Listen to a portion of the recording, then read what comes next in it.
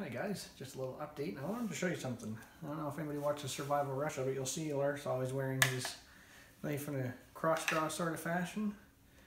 And I thought I would just throw my own sort of spin on it. But I figured I should probably have one between winter coats and life jackets and things like that. It is handy, but let's take a look at some of the features on it here. So it is adjustable.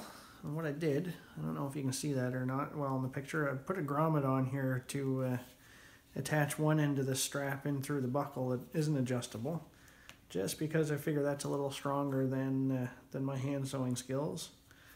And I've sewn a loop onto it here, we'll see that in a minute.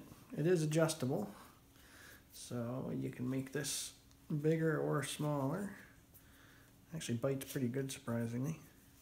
And the excess, I sewed a loop around the end of that as well, so that's not flopping around.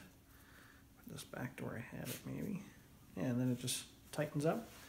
But the attachment point, you could sew yourself a loop on there if you didn't have the buttonhole that the Moras have.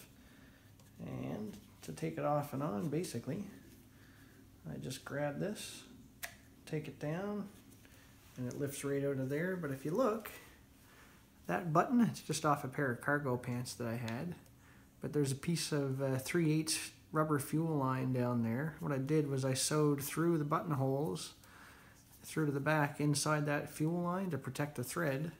So now when that goes on, make sure I've got that in the hole engaged down at the bottom here. So you've got this, fits this perfect, and my other Mora, my Companion HD, and that just goes up in there. Doesn't move around, doesn't flop or anything.